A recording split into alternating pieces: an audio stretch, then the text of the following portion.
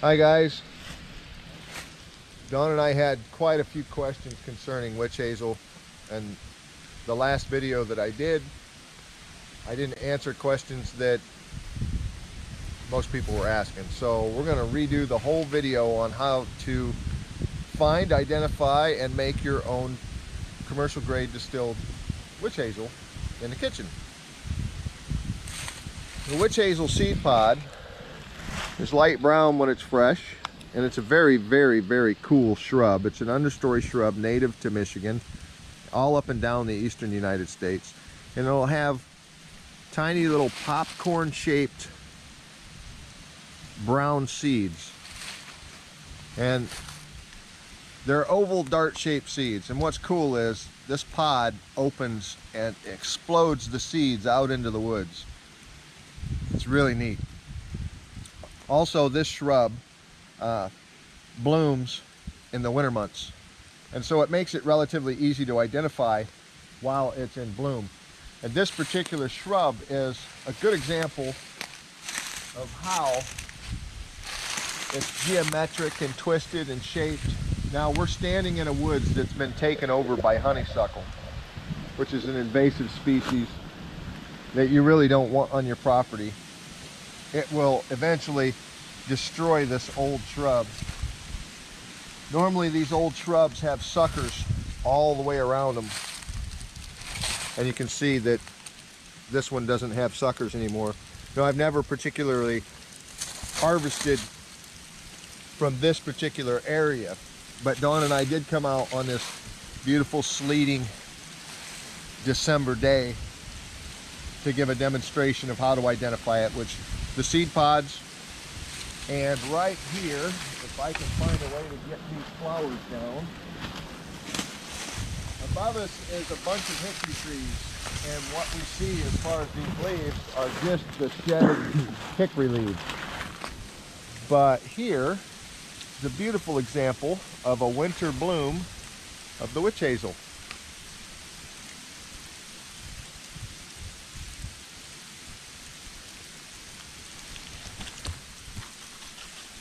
Now this can be harvested and utilized at any particular time of the year. I prefer while it's blooming, and the reason I prefer that is generally in the cold winter months and all the insects are down. So after the killing frost, I'll harvest the suckers around the shrub, and it gives the tree time to heal before the summer months come. Also, a lot of the astringent that we're after is present in the bark of the suckers. So the suckers are what we're harvesting. And so you're going to look for a shrub that has a lot of suckers around it, and in order to make enough witch hazel for you to use, if you use what we use, which is about a quart every 2 years, you'll need 15 to 20 4-foot tall suckers, which we're going to harvest, and then we'll see you in the kitchen and show you how to peel the bark and how to get started.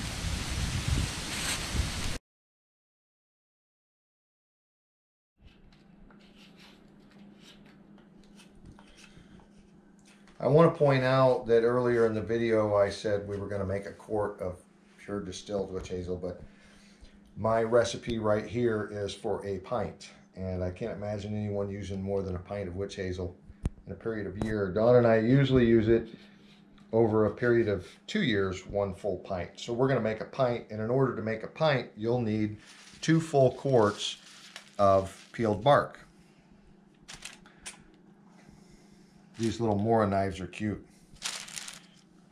They have a case that they don't fall out of, and we just put it on a necklace, and it's kind of one of our favorite little foraging knives. The pruners are nice for when you're harvesting, because when you cut the sucker, and this is about as big as we're ever going to cut, which is a little bit smaller than a nickel, And then this can be used for kindling. It can be used for hobbycraft. If you're a Harry Potter fan, Witch Hazel makes a really good wand.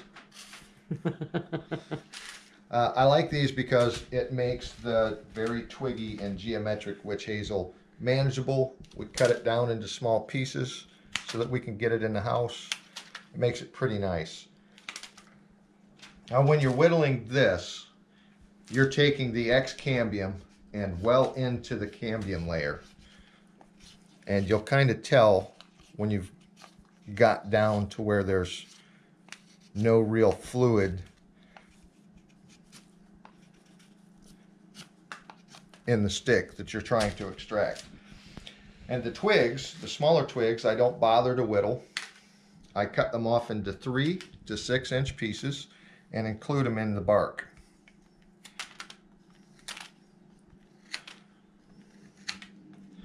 Then once they get to about half the diameter of a pencil, that's when I will skin them off. I almost have enough to get this process started. So I will see you in the kitchen and show you the next stage once we get the amount of bark we need.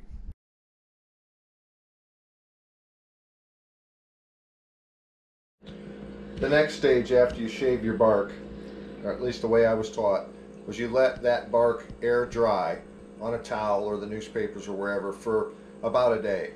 And the best I can tell, the only real reason for that is somehow it takes this super acidic, astringent odor and curbs it a little bit so that when you're preparing it in the house, it isn't so bad on your sinuses. However, if you like the smell of witch hazel, and I happen to, I love the smell of it, I love it when it fills the house, then it really doesn't matter. And then the other question that I got asked from the video was, why the vodka? I was never told why I put a cup of vodka in this mixture, but common sense would make me assume that the vodka is going to evaporate and it's there to somehow break down the terpenoids and allow this astringent to come out in the simmering process and become distilled. I've done it both ways. I've done it with and without the vodka, and I can't really tell the difference, but because I was taught that, I'm going to continue to put a cup of vodka in this. So what we do is we take 2 quarts of condensed bark and we place it in a big pan. The reason I use a big pan is because I want to keep the water level and the bark level low enough that I can put something in the base of this and allow the water to be naturally distilled. I add the bark, 2 quarts, which we'll list all of this on a plate or a recipe plate on the back of the video. 2 quarts of bark and 1.5 quarts to 2 quarts of water, and then I bring it to a simmer. And once it's brought to a simmer, I pull the lid off and I let it cool, and you can put a rock in the bottom. I personally like this little steamer tray that came with a steamer / canning outfit that we purchased, and I put it in the bottom, and you want it to be above the water level. Once you put that there, then you take whatever container you're going to capture your witch hazel in. In this particular instance, I'm going to use a stainless steel bowl. You put it in the center, and the most important part is to have this concave lid. You want a lid that's concave, and you flip it upside down. So as it's simmering, all that condensation is going to collect on this, and it's going to run down and drip into the center. That way you don't have any of the tannins that would color or stain your astringent. So this should take anywhere from 45 minutes to 1.5 hours. I'm going to go ahead and put it on low. I don't want to boil this, I just want it to simmer. So I will show you the end result. I've had everything shut down for about 30 minutes. Something that you do want to be careful of when you're doing this is keep in mind that all the condensation will collect on this and then drop down into the bowl. You don't want to keep it on too long, so watch it, because you can end up evaporating everything that you have on the bottom and burning the bark. You don't ever want to do that, because it'll definitely smell. But this is what we have from everything that I did. This is a 1.5 pint jar, so I got just under a pint. Nice, beautiful, clear, distilled witch hazel. Has the house smelling wonderful.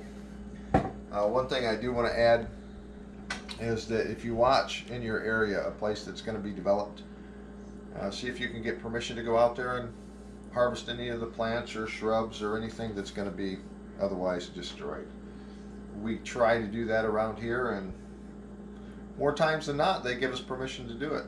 So safe and happy foraging. If you have any questions, just type it in.